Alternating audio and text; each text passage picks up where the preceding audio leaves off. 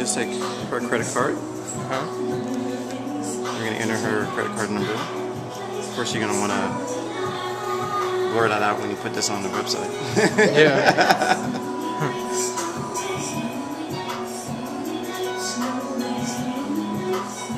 You just put in the amount. This is $41.60.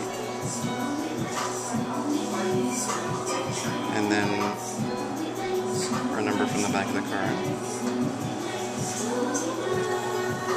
And do you know her email address? Yeah. So you enter the credit card number, then you enter the email. Mm-hmm. So you can enter all the Right there, details. and you can go charge.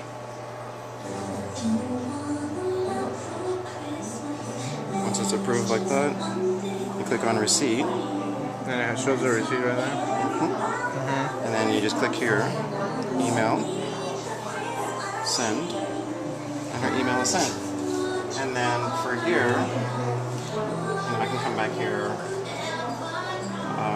What was that? MasterCard. MasterCard.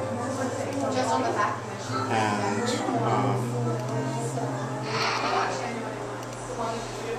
I can just enter the authorization code, which is on here.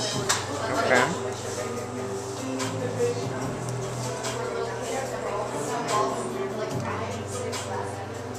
And then we're good.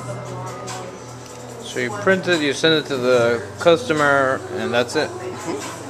So you could do this anywhere. You don't have to be in the store. You can be anywhere on Earth. Yeah. And sell something. Anywhere I have a cell signal, basically. Okay.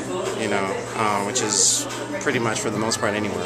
Right. I mean, we've done this overseas. We've done it in Korea. I mean, anywhere you have cell service. So you can take your store everywhere. It's mobile. And not necessarily just cell service. You can do it over Wi-Fi as well. Right. So. Oh, right, right. If you have Wi-Fi, that's it. Yeah. So you can use the iPhone or you can use an iPod Touch. Either one works. Okay. And there's another program that you use if you want to actually put your inventory in. It'll do the same thing as your POS system. Okay. So you could actually take the whole thing with you and just have it that way as well. And it's not that much more expensive? I think the software is like 15 or 20 bucks. So it's not, and that's just one time, and then your regular price to do a transaction, and that's it.